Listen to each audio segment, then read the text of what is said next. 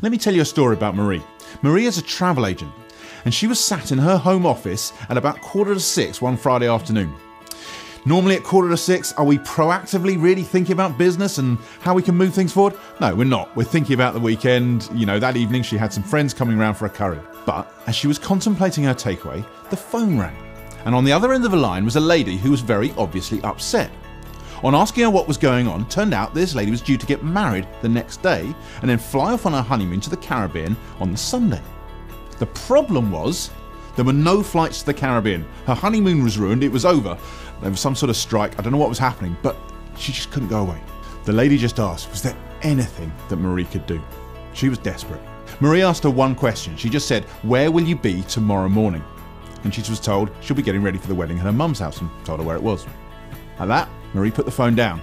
She picked it up again, made a couple of calls, got online, and she managed to source exactly the same package of holiday, same spec, same date, same sort of quality of hotel and excursions and so on. It just wasn't to the Caribbean, it was to Hawaii. Next morning, she went round to the lady's mum's house, said, there you go, there's your tickets, and said normally there'd be a late booking fee of 150 quid, but hey, my wedding present to you, I hope you have a lovely time and I hope you have a wonderful day today. 2 weeks later, Marie received a postcard in her office. On the front was this picture of this idyllic Hawaiian beachside scene. And on the back, just a few short words. We don't know what we'd have done without you. Thank you.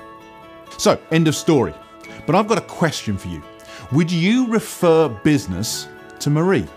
Well, you would, wouldn't you? I mean, she offered a great service. She went the extra mile. She managed to solve a very challenging problem. But here's the deal. I don't think you'd refer business to her for any of those reasons. It's much simpler than that. It's because I told you a story. Stories are powerful. Stories are memorable. Stories will make you more referable. Make sure you tell stories when you're out networking.